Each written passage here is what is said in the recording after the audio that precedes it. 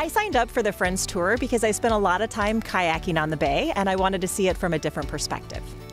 What I enjoyed most about the tour was learning the history, so getting to understand the beauty around me, how it was developed and has evolved over time.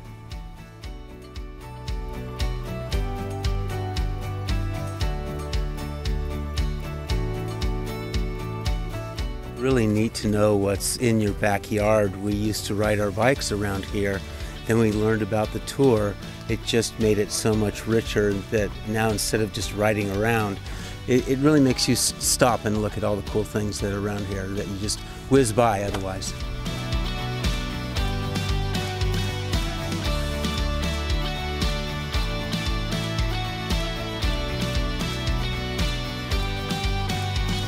This tour is answering so many questions about our geography here, our ecology, just even finding out how climate change is affecting our environment.